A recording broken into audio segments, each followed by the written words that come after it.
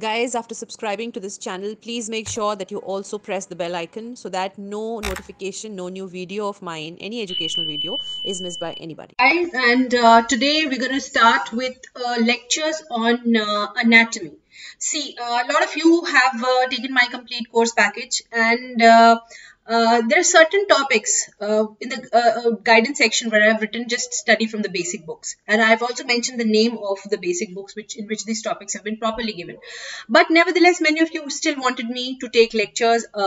These demands have been getting from the last year, so I did what was important in the as priority list would go, complete this answer bank, finish off with the practical course. And now, since I have this time to, listen to your requests, I'm now starting with those topics which you found easier if I would have taken, a proper class on it, and which is why now I'm starting with the anatomy series. So in anatomy series, we'll be starting right from the basics. So I'll be telling you everything right from external genitalia to the internal genitalia, and then of course I'll take it up from there. So only those questions which are asked in the exams, they'll be given proper due attention, and those questions which can be asked further in the exams will also be given importance too. And after I finish off with these lecture series, I'll make sure that we just practice quickly the questions which have been asked. Of course, they are there in the answer bank, properly given. But nevertheless, I'll give you an idea as to, how to go about answering, what all to be written and what all has to be missed. Okay, and how to answer properly when such a question is asked into your DNB theory exam, right? Let's begin. So this is a case, this thing, anatomy series going on, and I will be talking about not just anatomy. See, when you were an undergraduate student, what you did was to understand the anatomy, to understand how it works. But when you become a postgraduate student, what's important is the applied anatomy. If I made you study the anatomy, what was the reason? Okay, so how do you apply it in your day-to-day activities? This is what we're going to kind of stress on. Let's begin. So I've taken these slides so that's kind of easier for us to understand and go ahead over here. Okay, now I'll talk about right from vulva. Okay, let's consider right from the vulva. I'll just give you a brief this look of the external genitalia. This is how it looks. I'll just blow up a little this image. Yeah, so if you can see, just mark clearly, this is the mons pubis. Okay, this is over here is your, is the clitoris, and this is the prepuce. Just around it is the prepuce. This is the frenulum, as you can see.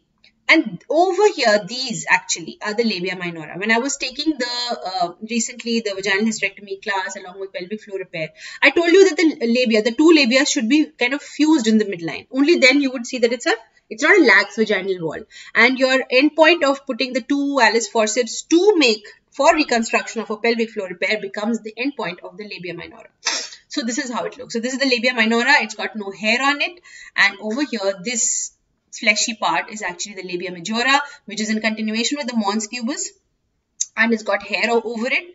And this is the posterior vaginal. See, this is very basic. Obviously, you are now, postgraduate students. Of course, I expect you to know all these things.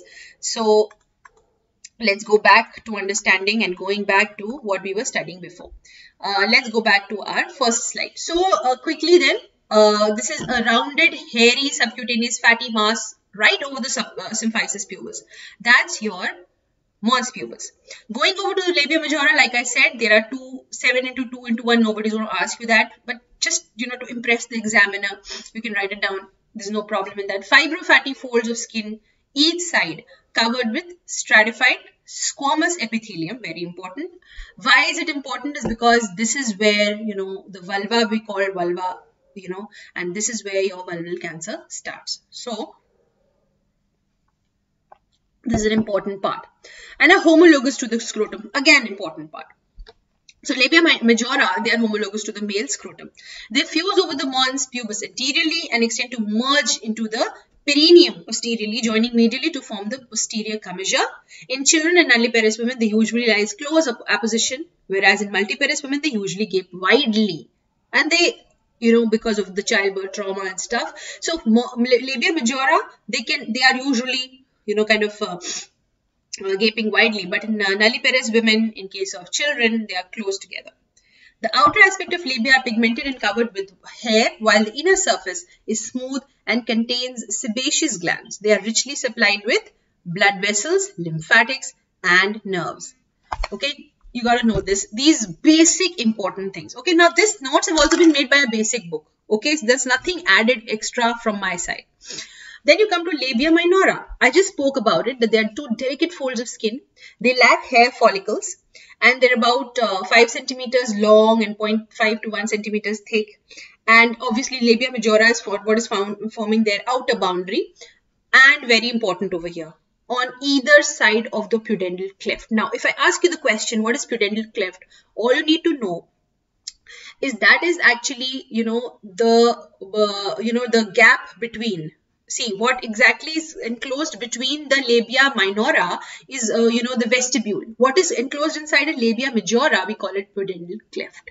So, on either side of the pudendal cleft.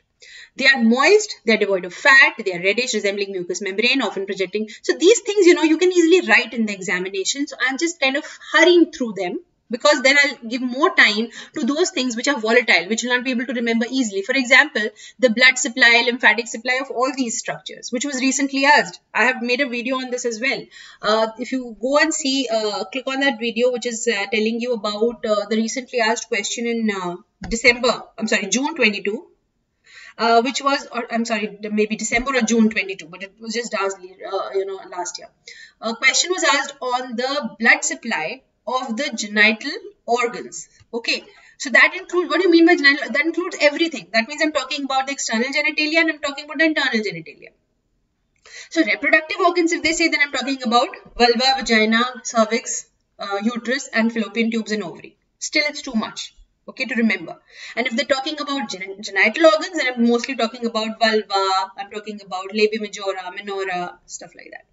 Okay, going ahead. So what I was telling you is that they are moist, they're devoid of fat, reddish, resembling the mucous membrane almost, often projecting beyond the labia majora in multiparous women. Anteriorly, they split to enclose the clitoris. Obviously, you know that. And inferiorly, they fuse in the midline, forming the fourchette, which I was trying to emphasize upon you when we were taking the pelvic floor repair class, that they should join in the midline. Area between fourchette and vaginal orifice is called as fossa navicularis. They contain connective tissues, erectile muscle fibers, and are richly supplied with sebaceous glands, blood vessels, and nerves. So we'll be talking about that as well.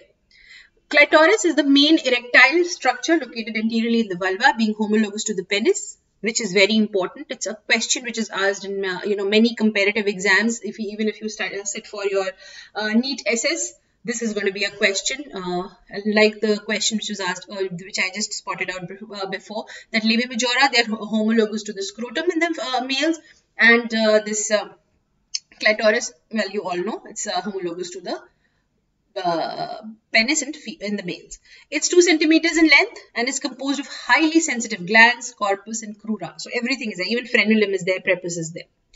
Now, what is vestibule? I just spoke with you. It's an almond-shaped triangular area enclosed by labia minora. Again, very important. Laterally and extends from clitoris to the fourchette. What is fourchette? Where the two labia minora, they join. Let me just show you. Let's increase this size, and now I'll try to explain to you. This part, okay? This part is the fourchette, where the two fuse. And this part, this entire area, this is called as the vestibule. And this part, a little wider, a little above, this is called as the pudendal cleft. The area which is inside the labia majora is the pudendal cleft. And this part, which is inside the labia minora, it's called as the vestibule. That's as simple as that. Okay? All right. Now comes important thing. Sorry. Okay, all this is also left. So I spoke about vestibule, and the important thing about vestibule is that it's a functionally mature female structure of the urogenital sinus of the embryo. In mature state, there are usually 4 openings into the vestibule. Obviously, you know them. One is urethra, the vagina, and what else? 2 Bartholin ducts. Okay, so this is again very important. Now, talking about urethral meatus, well, you know, it's just nothing but the opening of the urinary bladder or the urethra into the vestibule. something called as Skinny's glands. All that you should remember about Skinny's glands is that they are paraurethral glands. Paraurethral glands, very important for at the time of coital activity, good for lubrication. Again, now let's study. They are homologous to the prostate gland in man. Again, very important. Can be asked in need assess. Homologous to the prostate gland in male and situated on either side of distal urethra. So they are paraurethral gland. Again, an important exam question. And if I were your examiner, and if you fumble on these things, I will not forgive you. This is why I'm stressing the importance of this. See, at the level of postgraduate student, there are certain things which you cannot afford to do wrong. What I'm taking the class on actually is one of those things which you cannot fumble. You cannot do anything wrong about it. Now, suppose in case if you're unfortunate enough, you get an exam case on anything like, vulval carcinoma, Bartholin cyst, or any problem in the, genital area, or a case of STD or whatever, everything which you do not know will be asked to you. The blood supply, the lymphatic drainage, the embryology, everything which you're not expecting to be asked in your examination will be asked. And that time you'll remember these lectures, you'll remember these sayings when people were trying to hammer inside you these concepts. Just remember that once. It will not vanish from your mind once you've taken it seriously. So, they are paraurethral ducts or paraurethral gland, often infected with gonorrhea. Paraurethral ducts, Skinny's ducts, they usually open into the posterior wall of the urethra, inside the meatus, but can occasionally open into the vestibule on either side of urethra, and these glands are responsible for lubrication during sexual activity. Then comes, of course, vagina. Vaginal orifice is median slit behind urethral opening. In most virgin women, the vaginal opening is usually hidden by the overlapping labia minora and incompletely guarded by the hymen, obviously posteriorly. It gets dilated during coitus and during childbirth. Hymen is a septum of the mucous membrane. This is important because by the time you people will actually come in the market, hymenoplasty will become a very, it still is a very, in vogue thing. Cosmetic gynecology is taking its strong foothold, not so much up till now in Indian society, but someday it will be very soon. So you should know a little bit about hymen and what exactly are the origins and importance. So it's a septum of mucous membrane which usually gets ruptured during first coital act or during any strenuous activity. Hymen gets badly torn at parturition to form, different size cicatrized nodules, which is called as carunculae myrtiformes. I hope you had heard this term before, or they're called as hymenal tags. Okay, so they get badly torn. Then we talk about Bartholin's gland. Again, this is an applied anatomy class, right? So with everything that I'm speaking, I'm telling you it's applied anatomy. Are you getting that or not in this lecture by now?